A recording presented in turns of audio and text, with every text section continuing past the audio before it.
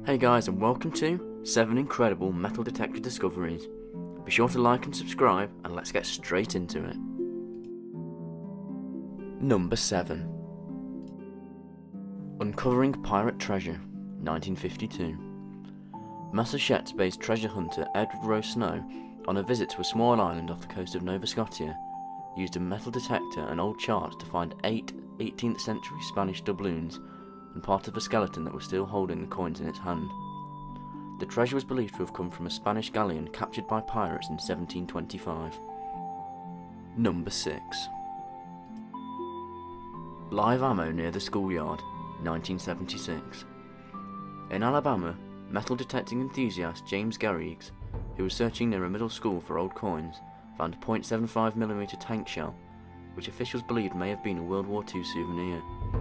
The shell was successfully removed by a military demolition crew. Number 5. Underground stolen money, 1946.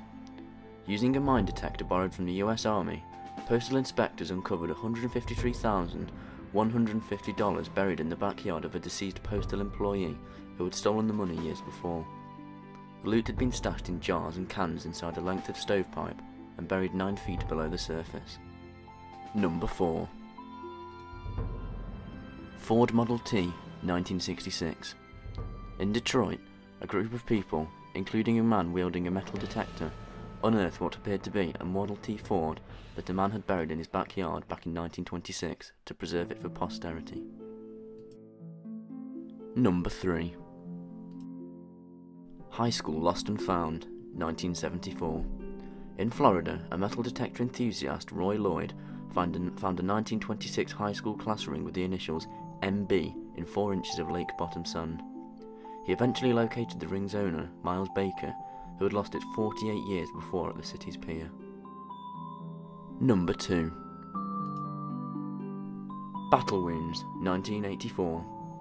An archaeology volunteer wielding a metal detector found a finger bone wearing a ring at Little Bighorn, where Lieutenant Colonel George Custer's troops were wiped out by the Sioux in 1876. Number 1. Golden Chalice, 2008. When Mike DeMar was diving off the coast of Key West in 2008, he had thought he'd come across some trash, but not even close. Initially, he believed it was a beer can. Upon closer inspection, it turned out to be a golden chalice.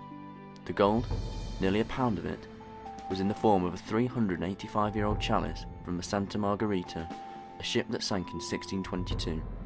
It was valued at about $1 million. That concludes today's video. Thank you very much for watching. Don't forget to turn notifications on and like and subscribe if you haven't already. We'll see you in another video.